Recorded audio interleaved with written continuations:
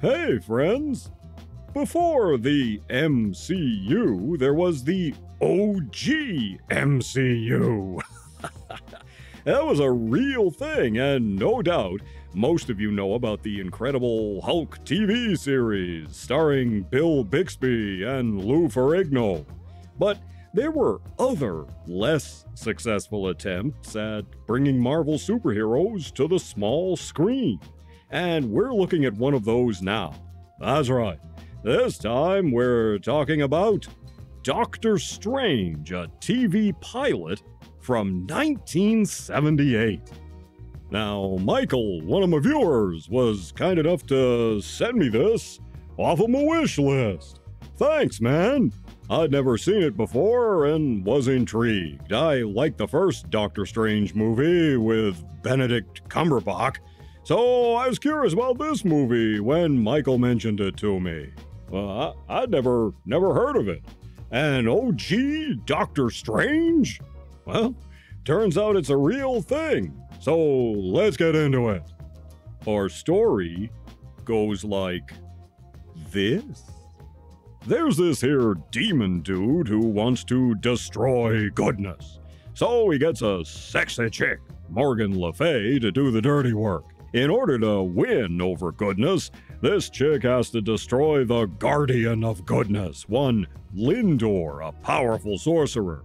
But Lindor is getting old and needs to find a replacement before his time is up. Well, Le Fay first attempts to kill him off using this here cute chick as a cat's paw, but it doesn't work since Lindor is so powerful. The cute chick gets a case of scrambled brain, though, so she winds up at the local hospital. In the emergency room, there's a psychiatric ward, and the doctor on call is our hero, Dr. Stephen Strange. Now, he doesn't know it, but he's the heir to fantastic mystic powers. He's a good guy trying to help his patients, even though the head of the unit doesn't like him. Yeah, you know, this guy probably voted for Nixon. Twice. Anyway, he eventually meets Lindor and helps the chick. Lindor tells him about the mystic powers, but Doc Strange is not too sure about it. Well, one thing leads to another, and Morgan Le Fay tries to tempt Doctor Strange to the dark side. Pretty tempting, if you ask me. Will Doc Strange hang with the forces of goodness or badness? Will the evil one rule the world? And will Doctor Strange ever show up to a staff meeting on time for once? This is an introduction to Doctor Strange as he learns about his powers. So, well, most of the time Strange is wearing regular apparel or a doctor's coat, we do get to see Strange in something resembling his famous costume towards the end of the movie. So that was cool. In our cast, Peter Hooten plays Doctor Strange. We last saw him in Orca, the killer whale movie. You know, I liked this guy. He works as Stephen Strange, and I could see him pulling this off in a weekly series. We also have the legendary actor John Mills as Lindor, Strange's mentor. He's always great, and he's good here too. Love interest Clea is played by Eddie Benton, who was a regular on the series Sledgehammer. Remember that one? Jessica Walters is the evil Morgan Le Fay. She worked in TV for a long time. You may recognize her from Archer or Arrested Development. She also voiced Fran on Dinosaurs. And then there's this guy, Wong, the majordomo who works for Lindor. He was played by longtime character actor Clyde Kusatu.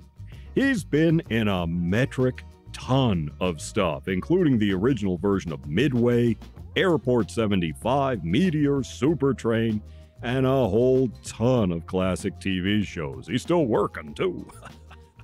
Michael Ansara Kang from the original Star Trek, he lends his voice to the universal force of goodness called the Ancient One, who we hear when Strange gains his powers. We also hear the voice of Ted Cassidy as the voice of one of the Demon Dude minions. He was Lurch, of course, from the Addams Family, and Rock from another classic Trek episode, What Are Little Girls Made Of? I don't know what what Captain Kirk is planning to do to Rock there. What do you think he's going to do? What's Kirk going to do to Rock there? But anyway, moving on. Stan Lee worked closely with the production and said he felt it was a very good attempt at making a Doctor Strange show. But I can also see why this one never took off and went to series. The effects are the main problem in that regard. The energy beams and whatnot all look pretty cool, although by today's standards they're kinda simple, but it would have been prohibitively expensive to do on a weekly series back in the day. That's because effects like this all had to be animated by hand, and that cost money.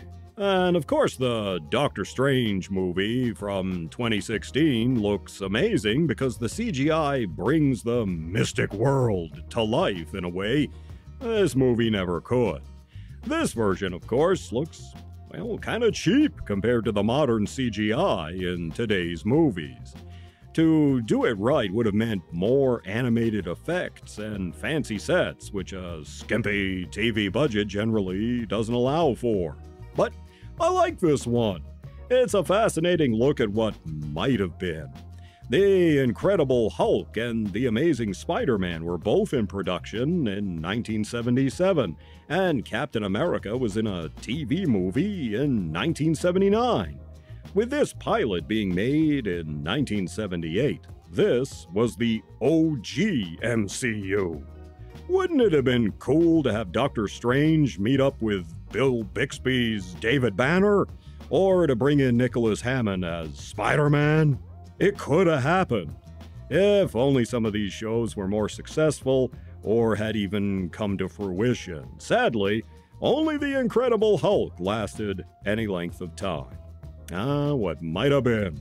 Taking into account the limitations of the budget and the time in which it was made, and this is a TV pilot movie after all, I enjoyed this and it was fun. I'm giving this one 2.5 paws. Definitely worth a watch to see the OG MCU. You take care of yourselves, and I'll see you in the next one.